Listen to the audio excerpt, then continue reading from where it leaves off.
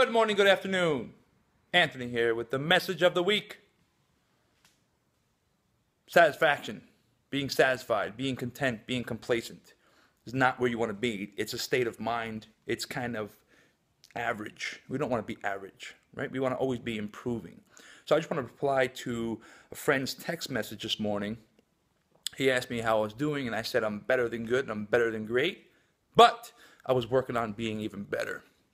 How are you? I asked him. And he responded with, I could be great, but I am not because I'm not satisfied.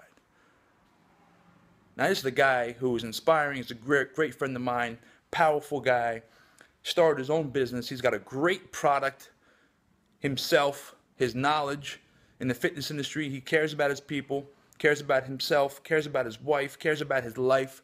Really, really awesome, great guy. And he's telling me, I could be great, but I am not.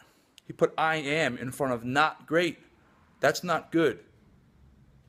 So when people ask me how I'm doing, I say better than good, better than great. Les Brown told me to say that. I'm not satisfied either. I'm always working on getting better. I'm always working on improving.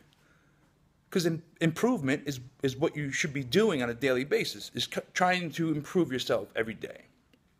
So don't be satisfied, but tell yourself you're great. Think about great. Being great, feeling great is an emotion. It's a mindset.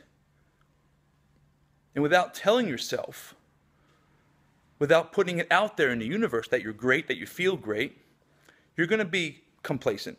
And you're going to be always not great. And that just doesn't sound right, even when I say it.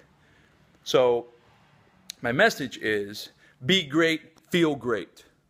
Or maybe I should say, feel great, be great. And remember, believe in yourself, trust the process, and practice patience.